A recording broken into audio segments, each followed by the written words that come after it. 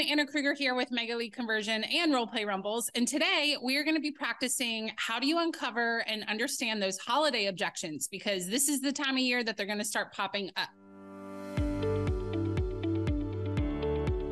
All right. Well, here I am with John. John is from Puyallup. Did I say that correct? 100% correct. Okay, good. Which is in Washington State. So, hey, any Washington referrals, send them his way.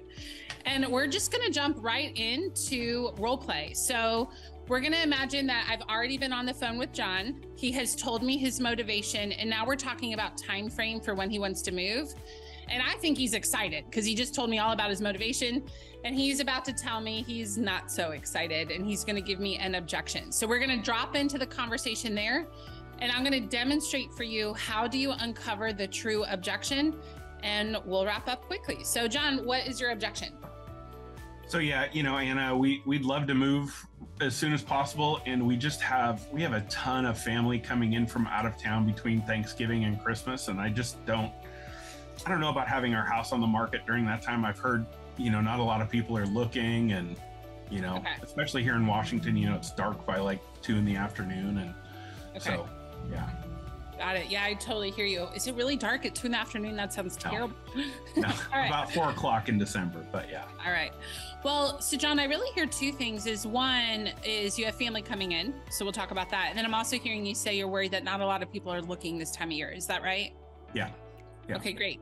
So let's talk about family first. So what is it about your family coming in that makes you hesitant to want to list your house anytime soon throughout the holidays? Well, usually it's just my wife and I. And so, getting the 2 of us out of the house with the dogs and stuff is not a problem. But, we're going to potentially have, 3 or 4 extra people at a time, and trying to get, 5 or 6 people moving in the same direction, for a showing that's going to be 15 or 20 minutes just doesn't seem like a lot of fun. Okay. And what makes you feel that you would have to vacate the house and have showings while they're there? I've got some friends that have sold their house, and they said what a pain it was, having all these people come through, and they had to leave every time. And so I just heard that that's what you're supposed to do. Okay, I gotcha. So what I'm hearing you say, and we'll talk about not a lot of people looking in just a moment, but what I'm hearing you say as far as the family part is usually it's just you and your wife and the dogs, no big deal to leave for showings. But over the holidays, you'll have 3 or 4 people with you on top of that, and it just sounds like a pain to have to leave while they're visiting for a showing. Is that correct? Yeah. Okay, awesome. Now we'll address the how many people are looking in a moment, but if I can make it that you're not having to leave your house and have showings while you have all these extra people at your house, would you be open to exploring that? Yeah. If there's a way to figure that out, I think we could chat about it. Okay, cool. And we'll talk more about this when we get together. But what I do want to tell you real quick, John, is you can put blackout dates in the calendar for when you do not want to have showings. So what that means is you can list your house and get it moving, but not have the holidays interrupted, because you can say no showings on these particular days. So that solves that one right there. How's that sound? Yeah, like if we have family dinners planned or anything like that. Yeah, okay, absolutely. Cool. Yeah, a lot of people don't know that. So we'll talk more about that in depth when we get together. But let's also talk about how you said there's not a lot of showings or not a lot of people looking this time of year. What makes you believe that not a lot of people are looking this time of year? Well, I think about my own self, and we get a lot of rain here, during the winter, and it's dark, and I can't even imagine, between like Thanksgiving and New Year's with all the other stuff that's going on, packing up a U-Haul in the pouring down rain and moving across town. So I just feel like I wouldn't look, so why would somebody else? Right. No, I hear you on that.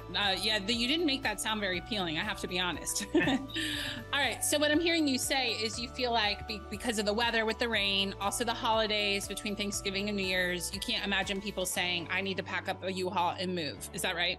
Right. Okay. Now, obviously, I can't totally see into the future, but I can give you some data. So if I can show you that this time of year actually is a great time of year to list your house, and you cannot have it interrupt your holidays with your people, would you be open to at least exploring it? Yeah, I mean, at that point, I think you're a miracle worker. So yeah, tell me how we can do that. That is my other title, in addition to real estate agent. So, perfect.